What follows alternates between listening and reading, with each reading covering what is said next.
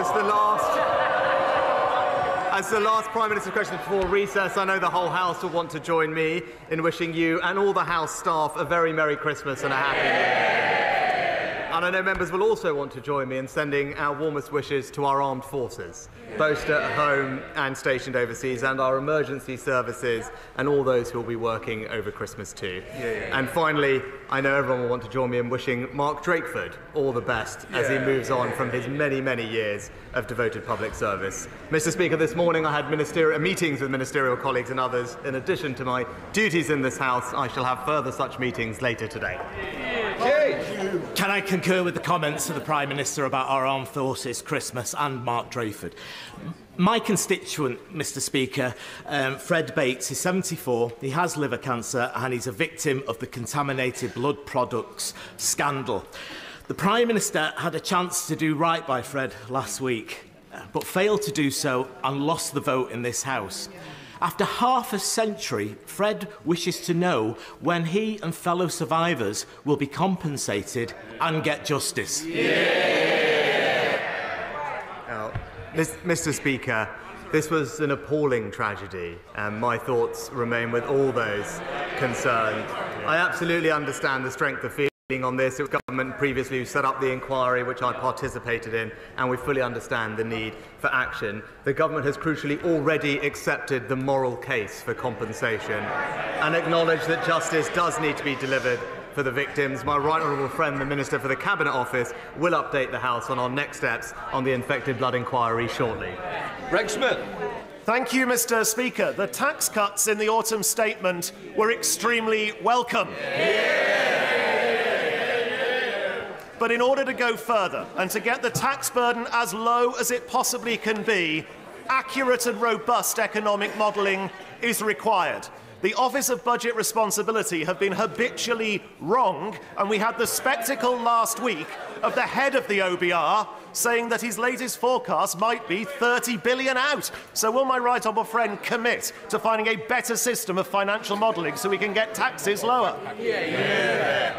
Well, Mr. Speaker, as my honourable friend knows, the OBR has brought greater transparency and independence to the forecasting on which government policy is based. But he's right, and it is required to produce an assessment of its accuracy of its fiscal and economic forecasts at least once a year. But crucially, as he acknowledged, thanks to our management of the economy, the fact that we have halved inflation, controlled borrowing, we now have delivered the largest tax cuts in a generation, Mr. Speaker, and they will benefit families up and down the country from January. The Leader of the Opposition, Keir Starmer. Thank you, Mr. Speaker. Yesterday we heard of the tragic death of a young man on the Bibby Stockholm. I know the whole House will want to send our deepest condolences to his family and friends. We must never let this happen again. I would also like to mark the retirement of my colleague and friend, Mark Drakeford, the First Minister of Wales. Mark committed his life to public service and lives his values every day. Quietly and patiently, Mark has been a titan of Labour and Welsh politics, and we thank him for his service and wish him well. Mr. Speaker, Christmas is a time of peace on earth and goodwill to all. Has anyone told the Tory party?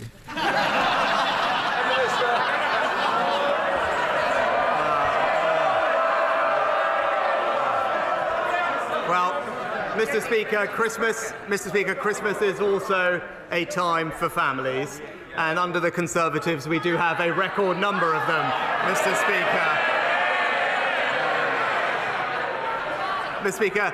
but it's important. At the beginning of the year, I set out some priorities that this government would deliver for the British people. And over the course of this year, we have, Mr. Speaker, inflation halved, Mr. Speaker, the economy growing, debt falling, action on the longest waiters, the boats down by a third, and crucially, as we heard from honourable friend, tax cuts coming to help working families in the new year. Mr. Speaker, he can spin it all he likes, but the whole country can see that yet again the Tory party is in meltdown and everyone else is paying the price. Now, he kicked the can down the road But in the last week, his MPs have said of him he's not capable enough, he's inexperienced, he's arrogant, a really bad politician. Well, they're shouting, this is what they said. So, well, come on. Who was it who said he's a really bad politician? Hands up.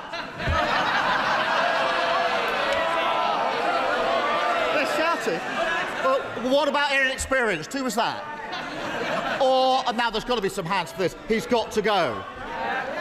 Oh, so, apparently he's holding a Christmas party next week. Order! It's Christmas. No, but you might not want the Christmas present that I could give you. So please, Keir Starmer. Apparently he's holding a Christmas party next week. How's the invite list looking?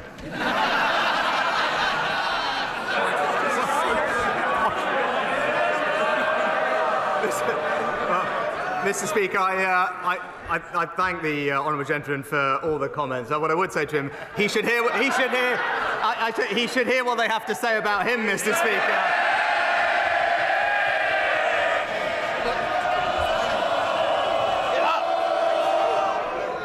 Right. Do you want to be the first one? Because it is Christmas and I'm going to hear it. My constituents are going to have a Christmas like everyone else. They want to know how their Christmas is going to be affected. So I want less of it from all sides. Keir Starmer. Speaker, they've obviously found the donkey for their nativity. The search of three wise men may take a little longer. But while they fight amongst themselves, there's a country out here that isn't being governed, where more than 100,000 people are paying hundreds more a month on their mortgages, energy bills going back up in January, the economy shrinking again, NHS waiting lists an all-time high. Doesn't he think the government would be better off fixing the messes they've already made rather than scrambling to create new ones? Mr. Speaker, he talks about governing and spent the first two questions talking about political tittle-tattle, Mr. Speaker. What a joke. Well, let's get on to the substance, Mr. Speaker. Let's get on to the substance. He mentioned the things. What is the news that we've just heard in the last week? Well, what's the most important thing? The most important thing is education, Mr. Speaker, because that's how we spread opportunity in our country. And what have we learned? Where are the schools performing best in the United Kingdom? In England, Mr. Speaker, thanks to the reforms of this Conservative government, rising up the league tables, giving our kids the start they need. And where are they plummeting down? In Labour-run Wales.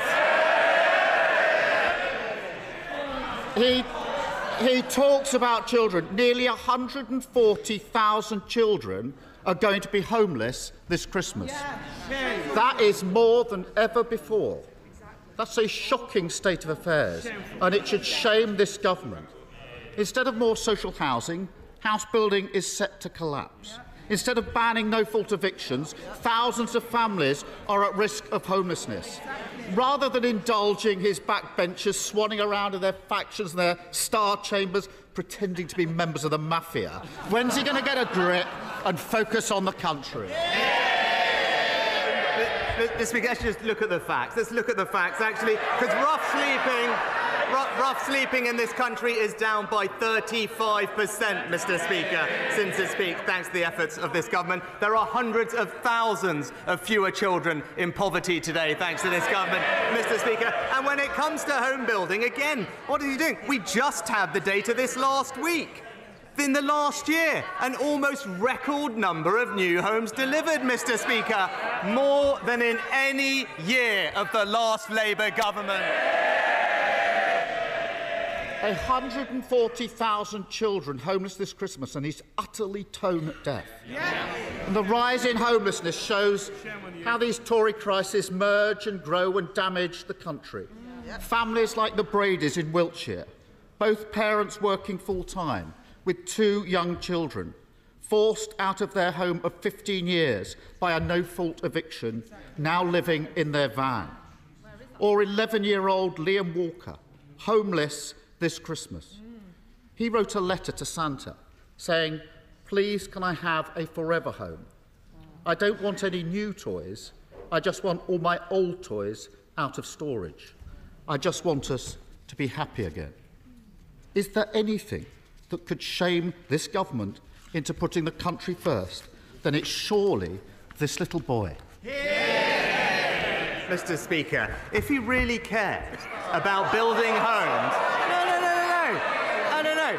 If he really cared about building homes, when there was an opportunity in this House, Mr. Speaker, in this House, to back our plans to reform defective EU laws, to unlock 100,000 new homes, Mr. Speaker, what did he do? What did he do? He went in front of the cameras and said one thing and came in here and blocked it. Typical shameless opportunism. Thank you, Mr. Speaker. As the world's... One more. Mr. Speaker, is that really his Christmas message to Liam? Cocooned in his party management breakfast. He just can't see the country. Order. Mr. Cleverly, please. It's Christmas. I want a little bit of silence. And I'm going to get it one way or another. And that goes to each side. Keir Starmer. Cocooned in his party management breakfast, he just can't see the country in front of him and what they've done. I'll finish by thanking hard-working families across Britain who kept our country going. It's been an impossibly difficult year for so many. I want to pay special tribute to our key workers, particularly those in the emergency services and those serving abroad in our forces, who, even at this time of year, are doing the vital work of protecting their country. I wish everyone, including the members opposite, a very happy and peaceful New Year. Will the Prime Minister join me? Prime Minister. I think, Mr. Speaker, he missed that I paid tribute to our emergency workers at the beginning of the session, Mr. Speaker. But let's see, because I think it is important, because he talked about working families. Of course, Mr. Speaker, I want to make sure that we support working families, and that's what we're actually delivering, Mr. Speaker, because all he has to offer them is borrowing £28 billion a year, which all it will do is push up their mortgage rates and push up their taxes. Meanwhile, what have we done? Delivered tax cuts for millions of working families, boosted the national living wage, Mr. Speaker, recruited 50,000 more nurses, 20,000 more police officers, improved our schools. We've cut the cost of net zero for those working families. We've cut the boat crossings by a third and we've halved inflation. And that's the difference, Mr. Speaker. We're getting on and delivering for working Britain.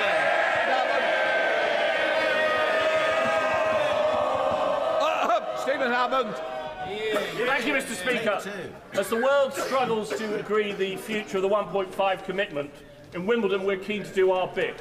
So to help my campaign to make EV charging access more widespread, can I ask my right honourable friend for 2 early Christmas presents?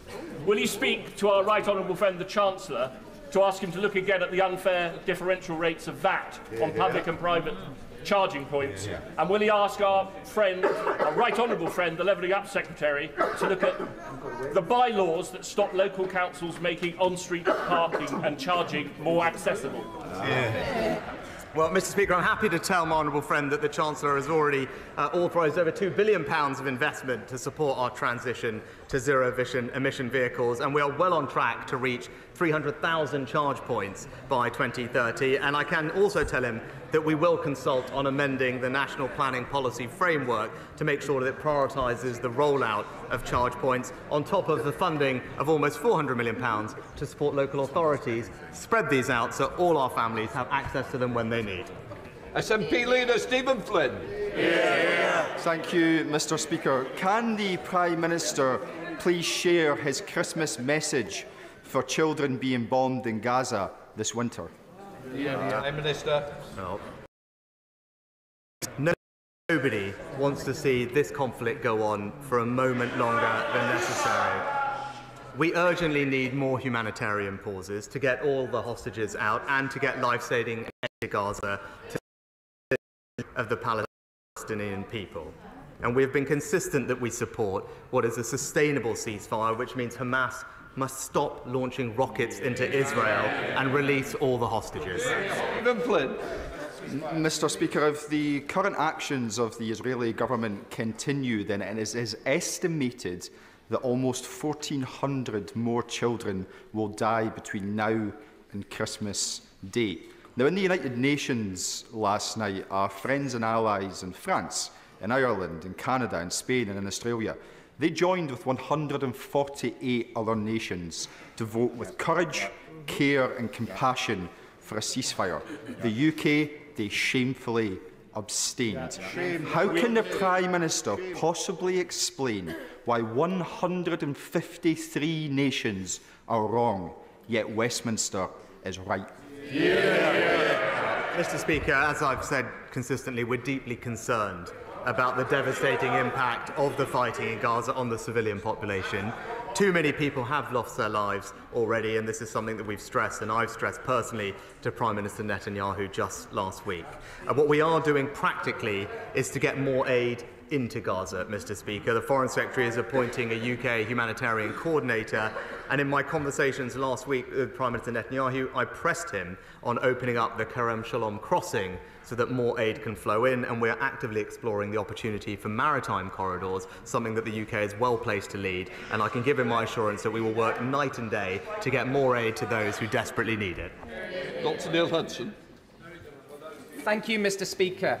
We expect our young folk to remain in educational training until they are 18, but many lack transport to get there. With the amazing head teacher of Alston Moor Federation, Jill Jackson, I secured funding from the council to get her students to college and pressed the council for a £500,000 bursary scheme to extend youth travel more widely. But we shouldn't have to do this. To secure equality of opportunity and true levelling up, will the Prime Minister look to mandate and support councils to provide post-16 transport so all our young people in towns, cities and rural areas can reach their next stage in life? My honourable friend and the head teacher of Alston Moor Federation, Jill Jackson, have done a fantastic job in securing more funding, and I wish her well also, I believe, on her upcoming retirement. As he knows, our school travel policy ensures that no child is prevented from accessing education by a lack of transport. Not only do we have home-to-school travel policies, but the 16 to 19 bursary fund can be used to support young people with transport costs, and more generally we're taking action to keep bus fares capped at £2, Mr. Speaker, but I'll happily make sure that my honourable friend gets a meeting with the relevant minister to discuss his proposals further. Donaldson. Mr. Speaker, the Prime Minister will be aware of unionist concerns about the need to remove the Irish sea border created by the protocol, and that disrupts the UK's internal market. Will the Prime Minister bring forward legislation to amend the UK Internal Market Act and both guarantee and future-proof Northern Ireland's unfettered access to the UK's internal market in all scenarios? Can I thank my right honourable friend? I recognise the need to do more in this area, and I can confirm to him that the government does stand ready to legislate to protect Northern Ireland's integral place in the United Kingdom and the UK internal market, alongside an agreement to restore the executive. We can do this at pace, and I know my right honourable friend and his colleagues are working hard to achieve that. Our NHS, our police officers and the most vulnerable in Northern Ireland need devolved government urgently, and I think it's incumbent on all of us to work day and night to help achieve that. Sir Luke Evans. 121 MPs from across the House signed my open letter to supermarkets asking to have a Buy British button online. I'm pleased to announce that last week Morrisons were the first supermarket to implement a Buy British tab. That gives consumers the choice to have homegrown produce and also supports our farmers. So will the Prime Minister join my calls to ask other supermarkets to have the courage to make the change and follow suit? Well, Mr. Speaker, this government will always back our farmers, and I welcome the work of my honourable friend and the National Farmers Union on this particular issue. We absolutely support calls for industry-led action on this topic. I welcome the news about the Buy British button at Morrisons, and I can tell my honourable friend that we will continue to encourage all retailers to do all they can to showcase the incredible food produced right here in the United Kingdom. Stephen Timms. Thank you, Mr. Speaker. The marriage plans of thousands of couples were dashed last week by the sudden announcement of a big increase in the salary requirement for a spouse visa.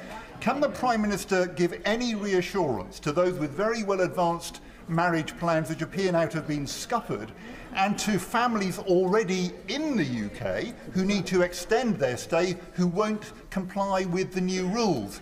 Can he at least offer some transitional help for families, or does his party's support for the family now only apply to the highly paid?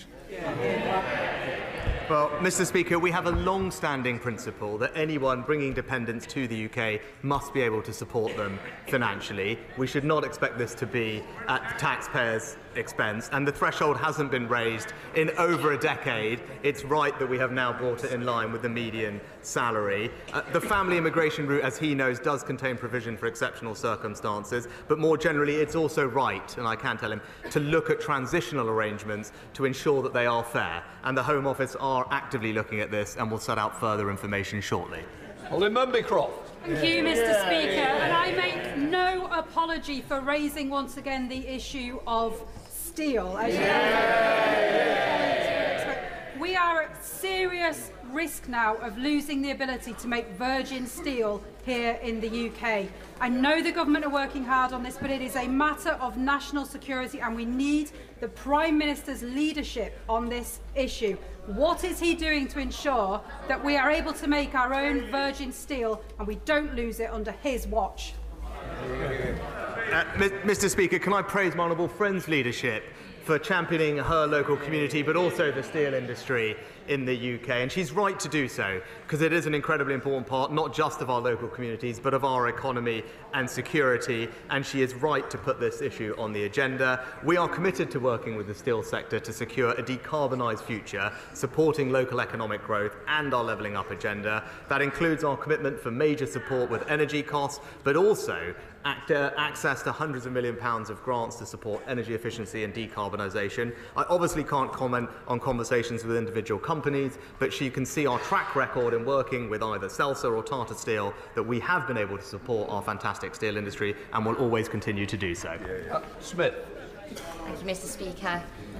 A road company has walked away from 13,000 tonnes of hazardous waste in Lancaster, and it's now been on fire for 10 days.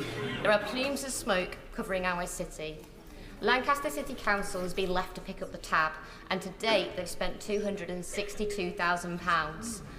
Without government support and intervention, this fire will burn for several months. So will the Prime Minister support my local council with swift government support? Can I thank the honourable member for raising this incredibly important question? I know she's been working alongside my honourable friend, the member for Morecambe, on this. And can I also thank the emergency services in her constituency?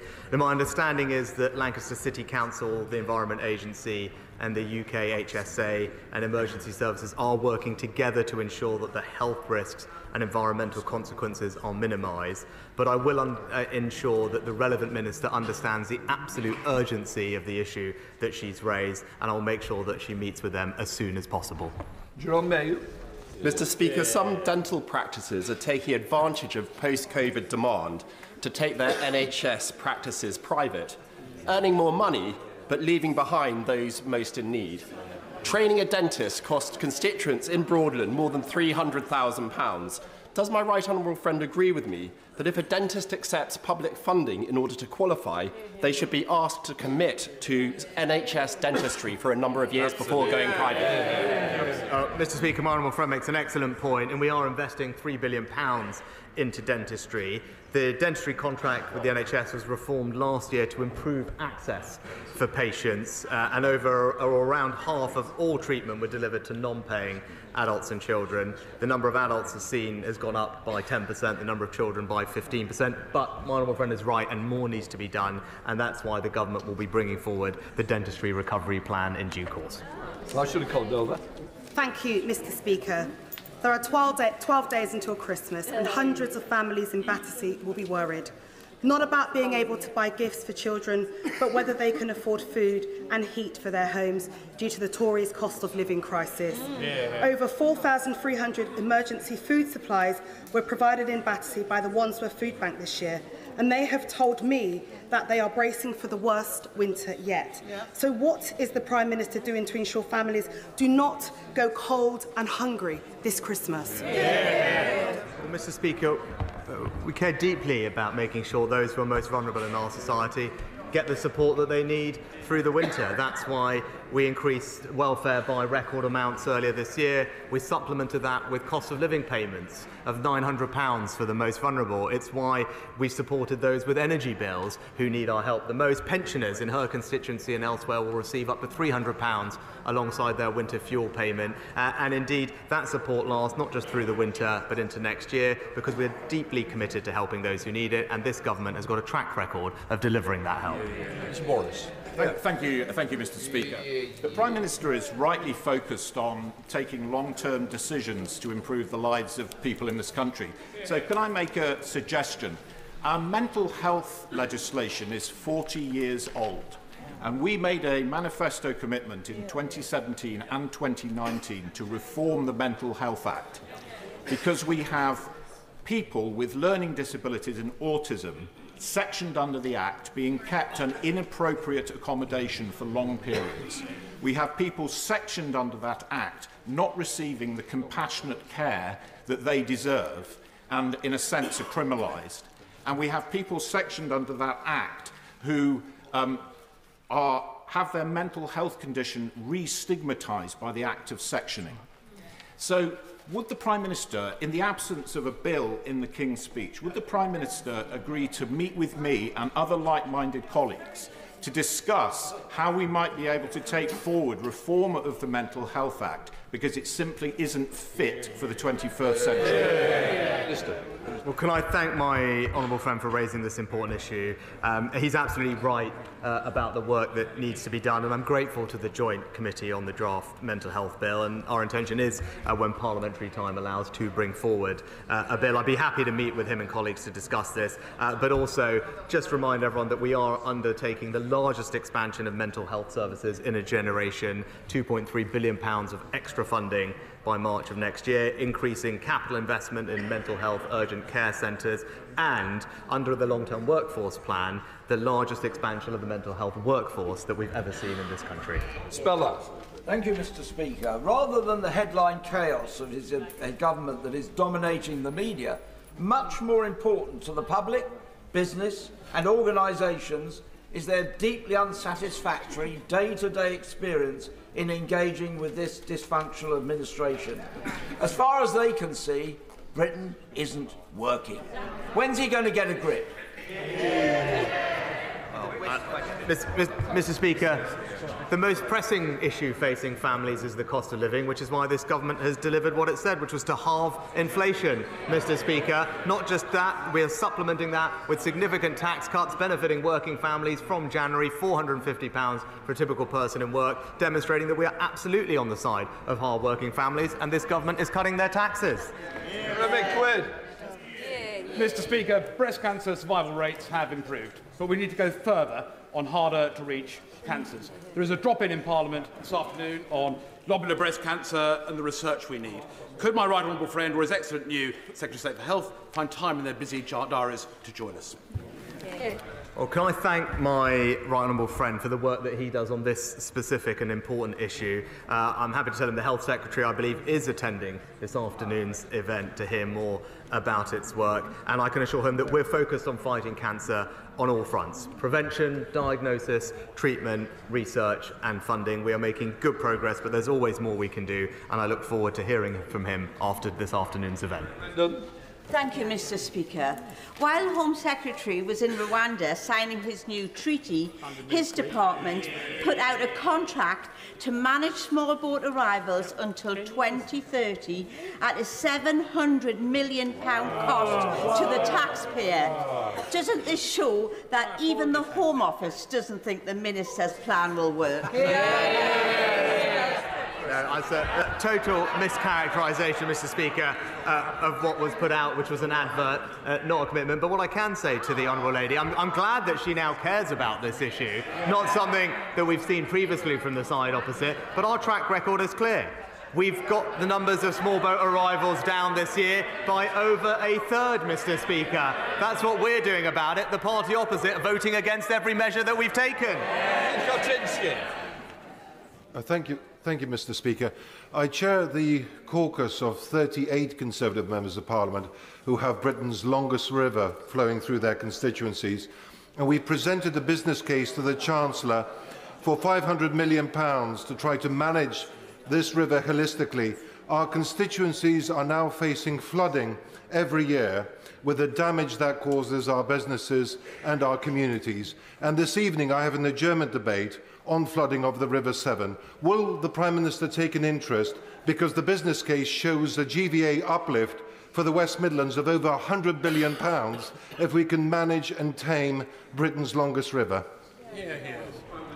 Can I thank my honourable friend for raising this? I do recall he and I spoke about this when I was Chancellor, and I praise him for the work and his leadership on this issue in his local area. I'll make sure the Chancellor does look at the business case, and he will know that we have a significantly increased funding for flood defences to over £5 billion, protecting hundreds of thousands more homes. But if this is an interesting opportunity for the Chancellor to look at it, I'm sure he'll take that up. Christopher Brown. Thank you, Mr Speaker. Mr Speaker, what's worse? Losing your WhatsApp messages as a tech bro, losing £11.8 billion to fraud as Chancellor, presiding over the biggest fall in living standards in our history, or desperately clinging on to power when you become even more unpopular than Boris Johnson? Mr Speaker, Mr Speaker, what matters to me is delivering for the British people, and that's exactly what we're doing. Theresa Villiers. Given the appalling reports of sexual violence committed by Hamas on the 7th of October and the risk that hostages could have this treatment inflicted on them as well, will he raise this issue in international fora so the international community demands strongly humanitarian access to hostages in Gaza? Mr Speaker, the reports of sexual violence perpetrated by Hamas are deeply shocking. We've raised our concerns with the United Nations a fortnight or so ago, and we are engaging with the Israeli government to consider what further support we can take. And more broadly, we continue to do everything that we can to ensure that all hostages can return safely to their families, including those British hostages and those with links to the UK. And she can rest assured that I and the Foreign Secretary are working tirelessly to bring about their safe return. That completes Prime Minister's questions.